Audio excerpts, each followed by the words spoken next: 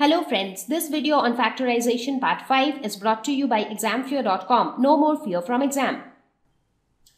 Now let's move on to the type 4, that is factors of the form x plus a into x plus b. So what is this type basically? Now sometimes in certain cases you come across an expression with 3 terms where 2 terms are not perfect squares. So even though one term is a perfect square, but the other term might not be a perfect square. So this form looks very much similar to a plus b whole square form, but it is not exactly that form.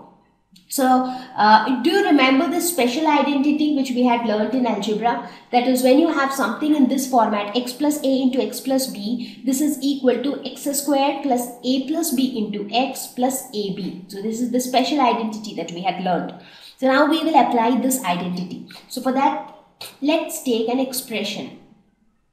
So let us suppose you have this expression, p squared plus 6p plus 8. So when you look at this expression, it has 3 terms. The first term is a perfect square, but the last term is not a perfect square. So therefore, it doesn't fit into the standard identity of a plus b whole square. It doesn't fit into that.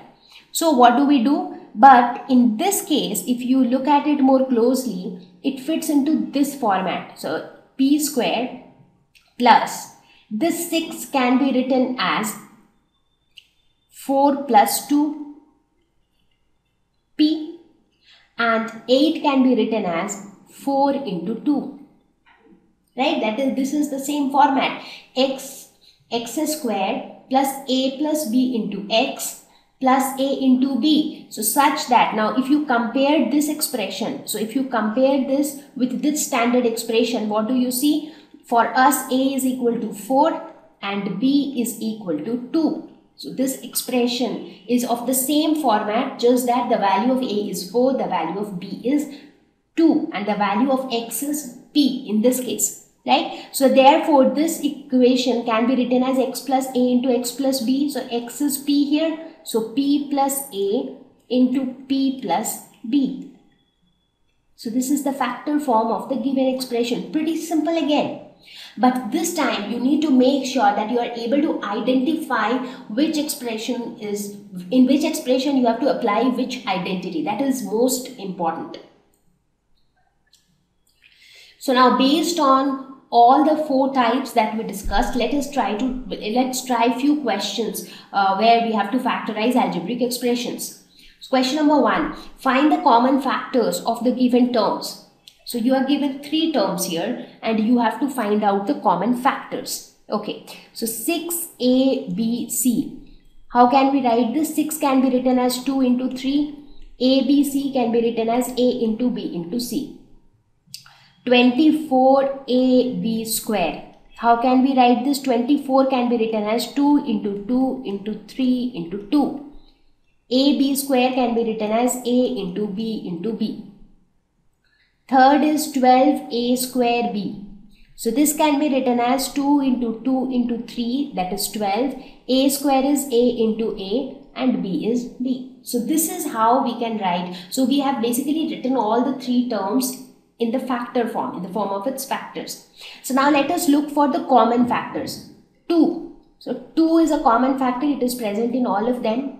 What about 3? 3 is again a common factor which is present in all of them. A again is a common factor in all of them.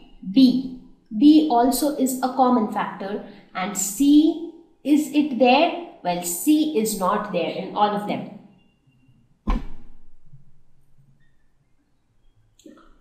So now if you list down the common factors, which are the ones? 2, 3, A and B. So these are the common factors. Now make sure that whenever you are trying to find out common factors of 3 terms, the common factor is that one which is present in all the 3 of them. For example, if you look at B, so B, only one B is present in all of them. Now let's say if 2 B's were present in all of them, in that case B square would have been a common factor for all of them. right? Now, for example, C is present in one of them, or even if C is present in two of them, so C is still not a common factor because it is not present in the third term. So in order to become a common factor, that particular factor must be present in all the terms. So let's look at the next set of three terms. So here we have 3x square y cube. So this can be written as 3 into x into x into y into y into y. The next term is 10x cube y square. So this can be written as 2 into 5 into x into x into x into y into y. The third term is 6x square y square z, which can be written as 2 into 3 into x into y into z. Now again, list out the common factors 3. So 3 is present in two terms but not all of them. So this is not a common factor. Similarly, 2 and 5, they are also not present in all of them. What about x? Well, x is present in all of them. What about one more x? So one more x is also present in all of them. What about y? Y again is there in all of them. One more y is also there in all of them. What about z? Z is not there. So if you ask about the common factors, so which are the common factors? X, y, y. So these are the common factors. Thank you. Please visit examfear.com for free quality education. You can learn with a simple 4-step learning process wherein you can watch video lessons, you can ask your questions, you can refer notes, and you can take a free online test. We have content for class 6 to 12 on physics, chemistry, mathematics, and biology along with practical videos. So please subscribe to our channel for daily updates. Thank you.